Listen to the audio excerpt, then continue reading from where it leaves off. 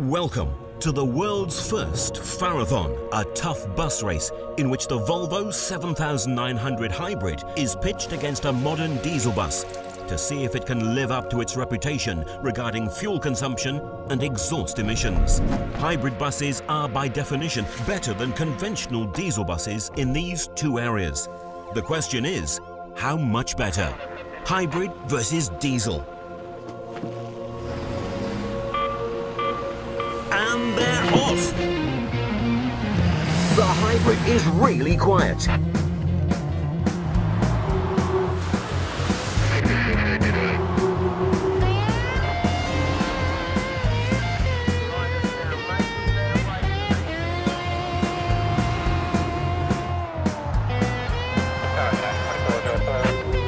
Really great line through the curve there. Yeah, and that's when the hybrid technology is really at its best. How do you mean?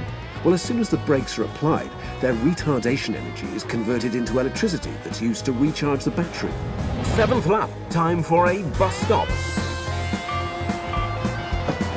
Things are really moving here. Yes, that's right, because the hybrid has wider doors that make boarding and exiting faster and easier. The teams are hard at work. They're really in sync. They're checking oil, tyre pressures, noise levels. It'll be exciting to see the final result.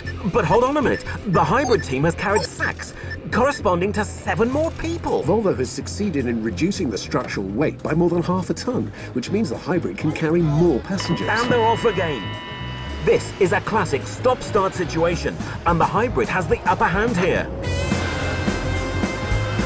The drivers are really giving it all they've got. No doubt about it, they're real professionals. It's absolutely vital to be focused, just like in inner city driving.